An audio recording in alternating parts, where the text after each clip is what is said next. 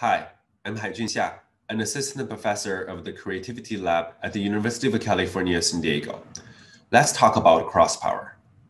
Imagine if you are making a tutorial video or a presentation about photography, and you want to start by saying, today I will talk about 3 key elements of photography: subject, lighting, and composition. Let's begin with the subject. To add visuals for this script, you might want to show images of subject, lighting, and composition one by one, and add a zoom-in animation for the begin with transition.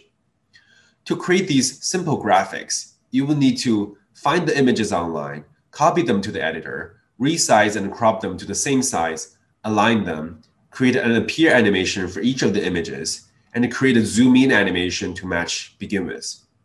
Well, in this tedious process, we took effort to make sure the graphics and animation correspond to the elements in the script, because such correspondence can increase engagement and facilitate comprehension. It also demonstrates an opportunity of leveraging structures and content in the language to facilitate the creation of the graphics, rather than requiring tedious, low-level editing operations.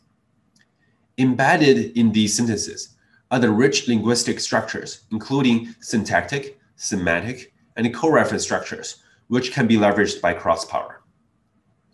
For example, when you hover the mouse cursor over the text, suitable structures are suggested. We can scroll the mouse wheel to browse the associated structures. Here, I select this syntactic conjunction structure, and Crosspower will automatically provide a graphic template for these elements. However, the natural language processing toolkit made an error and extracted photography as an element of the conjunction.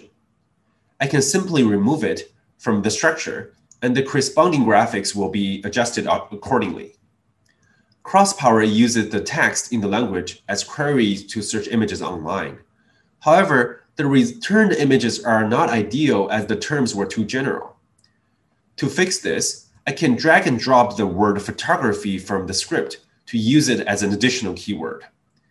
I can also select different images from the search results and make some quick adjustments.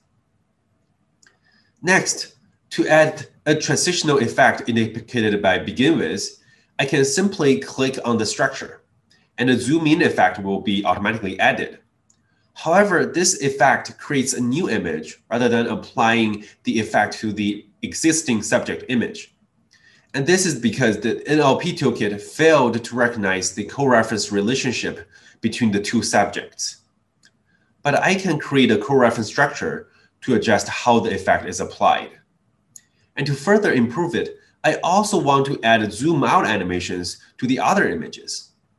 Instead of using the co-reference structure, I can connect the conjunction structure with the begin with structure, and the zoom out effect is added to the other images.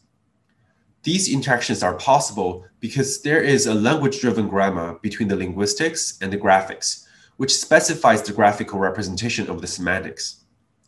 Using the previous structure as an input, the begin with grammar separates the mentioned element from the rest and applies different graphic effects based on the semantics.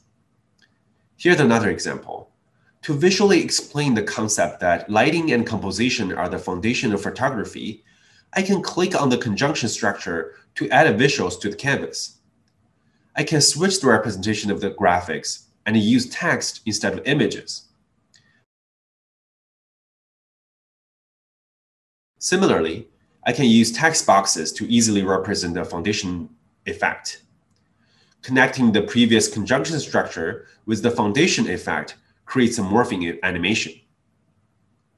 For more interaction techniques of Crosspower, please read our paper. Crosspower currently operates on a small set of predefined linguistic graphic templates. To fully unleash the expressiveness of Crosspower, we need a large-scale linguistic graphic dictionary, which can be achieved by extracting linguistic and graphic mappings from videos that contain high-quality visual effects. Another future direction is to apply such language-oriented interaction to other scenarios to facilitate the content creation, communication, and collaboration. Thank you.